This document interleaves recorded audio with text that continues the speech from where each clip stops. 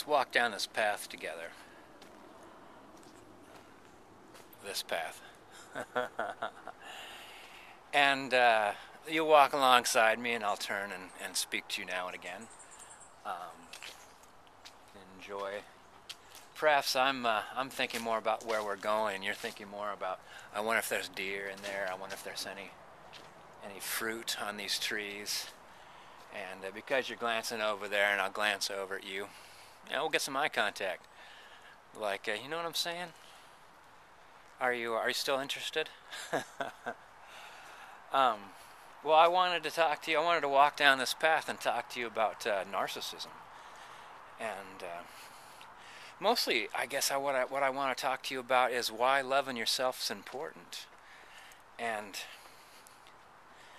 I think that, everything that you do that wows you, that amazes you, those are rare moments. Most life is mostly about chopping wood and carrying water. It's not about racing the fastest to the top of the mountain. You can't race to the top of the mountain every day because you have to chop wood and carry water. But when you get those moments, appreciate that. Appreciate the fact that you made it to the top of that mountain really fast. And there's a part where the rock was loose, and you started to feel one shift, and you shifted your weight and hit another rock and didn't even lose stride. That's awesome that you could do that. And if you go back after you get done chopping wood and carrying water, and you're going back and sitting around the fire with others, and someone tells a story of them racing down to the lake, and they started to slide,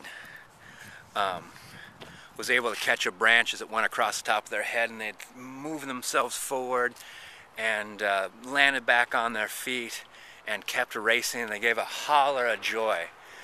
You'll know what that's like, and you'll be able to appreciate and applaud that person.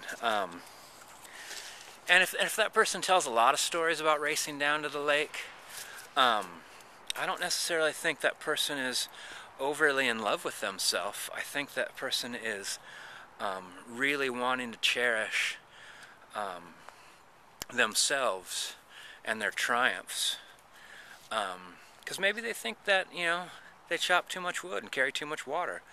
Maybe they wish their life was more about victories while racing down to the lake. And I think that a feeling that they might be overly in love with themselves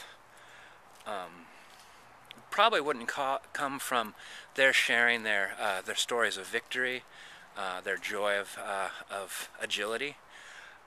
It would probably come from if after they told their story and you applauded them, and then said that reminds me of my trip to the top of the mountain last weekend, where I had almost fell on some loose rock, but I was able to right myself and continue running. Now, if they then criticized your story, I think that what that would mean is they find that your triumphs are trying to overshadow their triumphs, and they want to take you down a notch. I think that's the problem. I think then accusations of narcissism,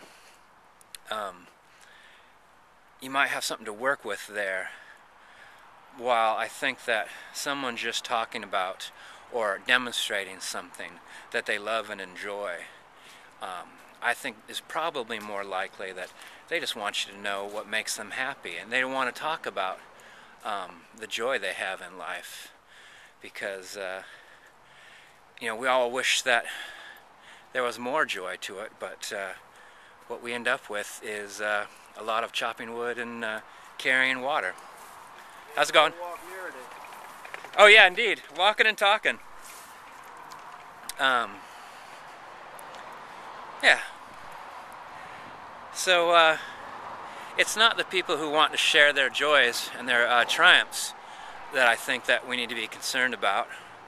I think it's the people that want to make your joys and triumphs seem like they're less. That's where you need to worry. All right, I'll see you in the tubes where we'll film our faces and talk to one another. All right. Peace out.